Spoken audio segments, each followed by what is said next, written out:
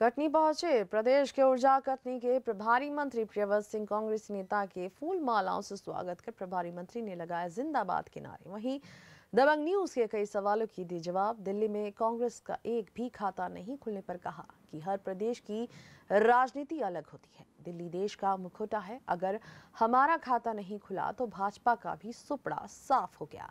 पिछले चुनाव में से 34 सीट का ही अंतर है, वहीं हमारी हार का हमारी सरकार चिंतन करेगी। चुनाव नगरीय प्रशासन और पंचायत विभाग के चुनाव आने वाले हैं और हमारी तैयारी है।